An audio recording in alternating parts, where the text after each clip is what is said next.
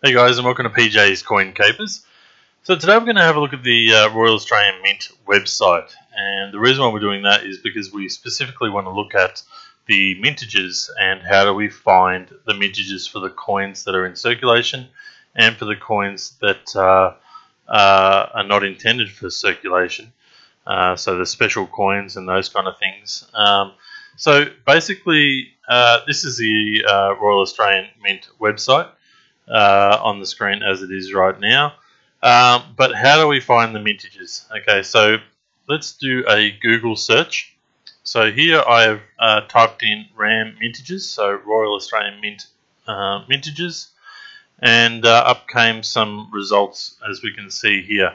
So if we click on one of these, which is probably the easiest way to do it is from Google, and we can see there we click on the $1 mintages, and up comes all the information relating to each of the years, each of the coins that are found in circulation, along with the mintage of each of those designs.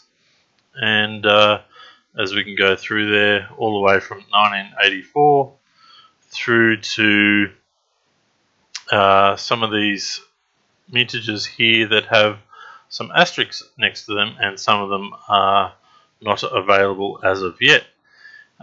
So we can see there that these asterisk versions are, and I'll explain why, they are half yearly reported figures. We'll get back into that in a moment. So we'll go back up the top here, and you can see along the side here there are the mintages for each of the coins, from the 1 cent through to the $2 coin. All these coins on these lists are purely ones that were put into circulation. But how do you find the coins that are not on these lists? So ones that are specialty coins, that are commemorative coins, and coins that were produced by the mint for collectors, that have special mint marks and those kind of things. So the easiest way to find that sort of information, which is still not easy, but you will have to do some calculations in some regards. But if you do another Google search and you type in Royal Australian Mint, so RAM annual report, as I've done there, and you'll see that the annual reports comes up as an item here. So we click on that, and they've got annual reports here going back to the year 2000. So today, well, there is another way to actually find this annual report list as well. I may as well show you that as well. Okay, so actually you can't see it on the screen, but you just have to believe me. Above my cursor here is a section about the mint. So if I click on that, up comes the about the mint section, and you need to go to compliance. It's not the easiest thing to find, but then you'll see annual reports, and that will take you to where we were before. So certainly easier to find this report by doing a Google search rather than finding your way through the actual website. So what do we got here? So if we go back to this page here, so now we're going to open up the 2015-2016 annual report as well as the 2016-2017 annual report. So I've gone and done that in advance, and there we have the annual report for 2015-2016. So it's a financial year report, okay? So it's not a full calendar year, it's a financial year, so from July to June. And these annual reports usually come out in around November of the year. So like at the moment we're doing the 2018-2019 annual report, and the 2018-2019 report will come out usually around the early part of November, usually around sort of the Cup weekend, that sort of thing. So here we have the 2015-2016 annual report, and if we scroll down, we won't go all the way down, but if we get to the appendices, this is where you will find the mintages for the coins produced over that financial year. Okay, so we're around 95 to 99, those sort of pages there. I have jumped ahead, and I think, yes, here we are. So page 95 of the appendices, and this here just shows the number of coins sold by external parties over that time. But we're not really interested in that, but we're more interested in the Appendix B, which is circulating coin production for 2015-2016. So now, before I talked about the asterisks, which were on the, let's have a look at, say, let's have a look at the 10-cent coins. So we've got here for the 2018 year asterisks there. So it says down the bottom of the page here, partial numbers for 2018. Total production to be confirmed once the 2018-2019 annual report is released. So this mintage figure of 30,000 was from July 2018 through to, from the first half of 2018, so from January through to end of June 2018. So 30,000 of those coins were produced in that time. We don't know what the figure is for the July to December of 2018. Assuming that they produced more in that time, that figure will then be updated, and they'll put a whole number here, like as in 14 million, like they did with the 2017, and we'll know what the final mintage was for the 2018 calendar year. Okay, so hopefully that makes sense. So let's have a look at something just to give an example of that. So here we've got the 2016 50th anniversary of decimal currency, so the changeover 10-cent coin, which has a full year mintage of 6.2 million.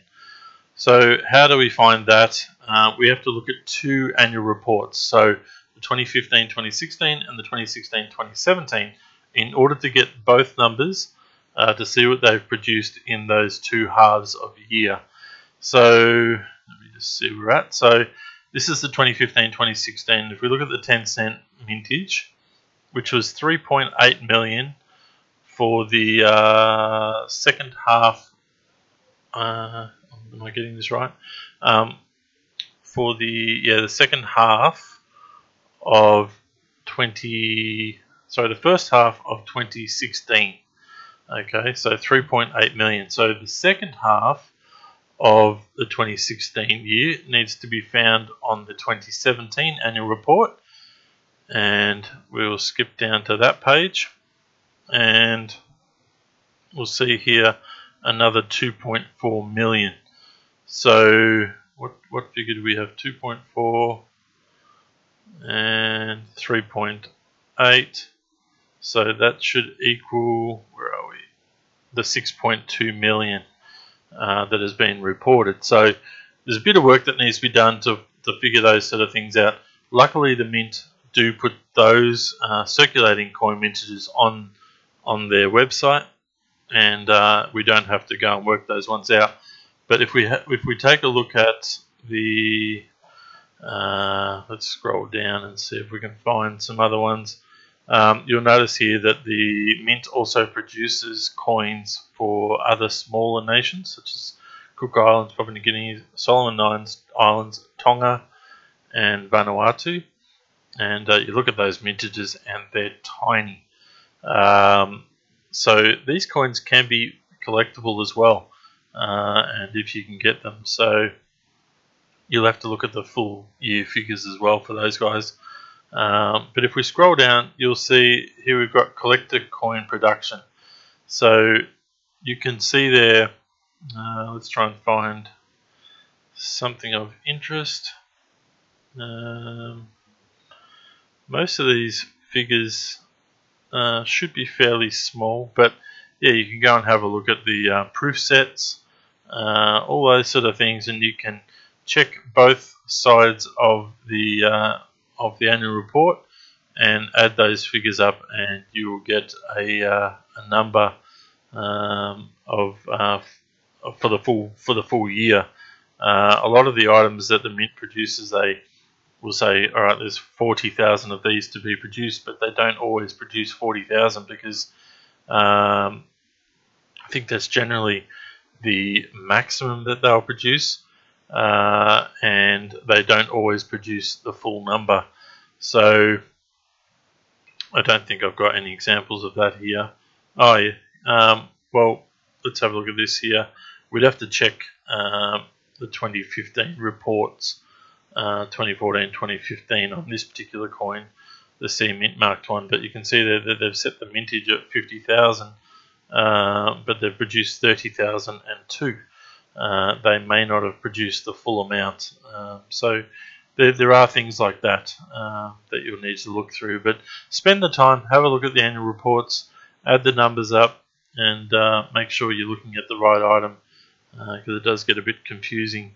So yeah, I think that's about all that I wanted to share with you today in relation to mintages, but there's a lot of information to be found in the annual reports, and yeah, it's a great source of information, and it's just a good way of knowing whether or not it's something that you want to invest in, or whether it's just going to be something that will probably not go up in value, but if you like it, just buy it anyway.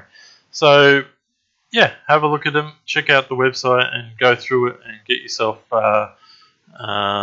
familiar with all the information that can be found on the website.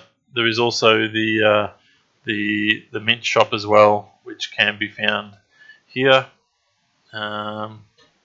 which you can create a login and sign up for, and have a look at all the new release coins. Alright guys, that's it for today, but I've enjoyed bringing this video to you, and I look forward to bringing more to you soon. If you've enjoyed this video, please give it a thumbs up, and make sure you've subscribed, hit the bell, and you'll be notified each and every time that I put a video out. Alright guys, thanks for watching, and we'll have another video for you soon.